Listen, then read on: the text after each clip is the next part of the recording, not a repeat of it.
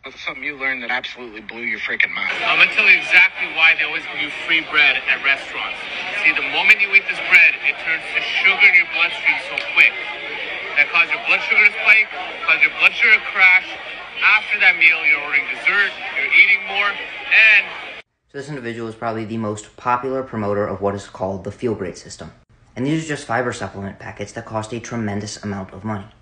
And their biggest marketing play is demonizing any sort of refined carbohydrate, and also demonizing the hormone insulin.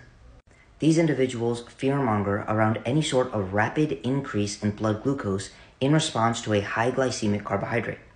A high glycemic carbohydrate simply means the carbohydrate increases your blood glucose much higher than a low glycemic carbohydrate. The higher your blood glucose response after eating a carbohydrate, the higher on the glycemic index it is.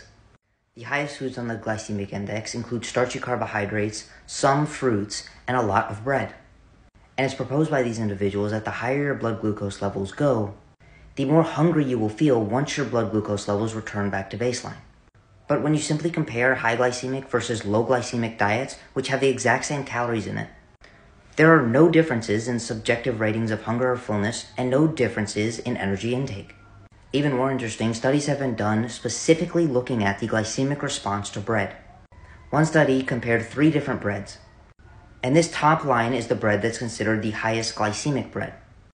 Your blood glucose does not begin to rise until about 15 minutes after ingesting the bread. And it doesn't come back down to normal until 2 hours after consuming the bread, which is when this individual proposed you would begin feeling hungry. With that being said, blood glucose came back down to normal. It didn't dip below baseline.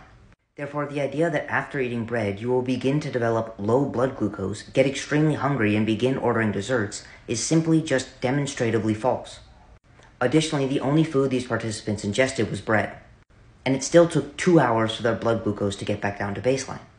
But after you eat bread at a restaurant, you're going to eat your main course as well, which will keep your blood glucose levels elevated for a much longer period of time.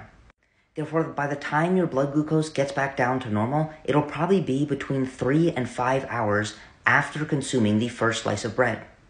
And most people don't wait that long to order dessert. And now trust me, I'm not telling people that they should be going around and eating a bunch of bread, because there are no micronutrients inside of bread, and there are much better carbohydrate alternatives.